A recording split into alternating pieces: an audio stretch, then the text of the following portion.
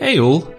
I've recently been diving into the Crystal Empire and the Frozen North in general on an unrelated topic, and thought I'd look further into something weird I noticed a while ago.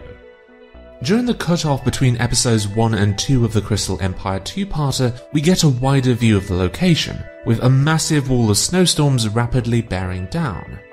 It's during this particular scene we see something large and black with hard corners and straight sides sitting beneath the clouds.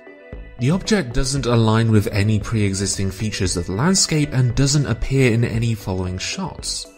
Nor does it move with or fit the contours of the clouds as you'd expect from a simple shadow. It just stays there. It also seems to create its own shadow, implying the thing is literally raised up above ground level. Realistically, it's most likely to be an animation error, or as a friend of the channel put it, background screening that would normally blend in but accidentally ended up being way more visible. But how exactly do we explain this shape in-universe? The only Occam's razor I can think of is that King Sombra himself had something to do with it. We've already seen him generate large black crystals or create magical shadows on the ground, either of which could be involved. The only issue there is the question of why he'd create such an object in the first place. I mean, if it was to block any escape route, why would he then get rid of it? But if this isn't Sombra's doing, what exactly are we left with? The only comparable object capable of hovering in mid-air would be one of the many airships we've seen across the franchise.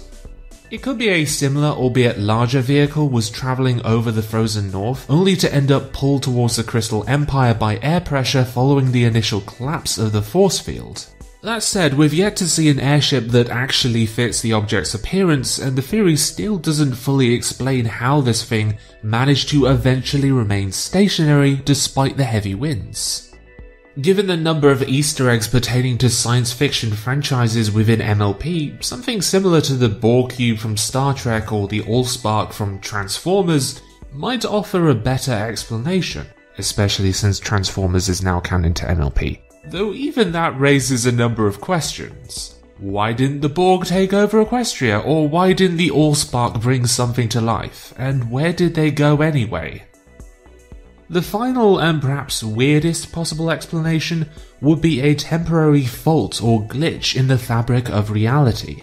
The nearby Crystal Empire was recently banished for over 1,000 years, yet the locals experienced no tangible loss in time. Either the entire city was moved forwards in time, or it was banished to a timeless space such as limbo. Either option might be enough to create cracks in space and time. In fact, there is something of a precedent for similar phenomena, especially in Volume 2 of the MLP manga. Also, it is literally an animation error, so a fault in the fabric of reality does kinda go with the territory.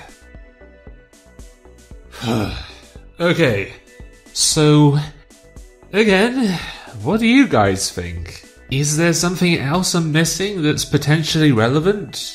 Let me know, and thank you for watching.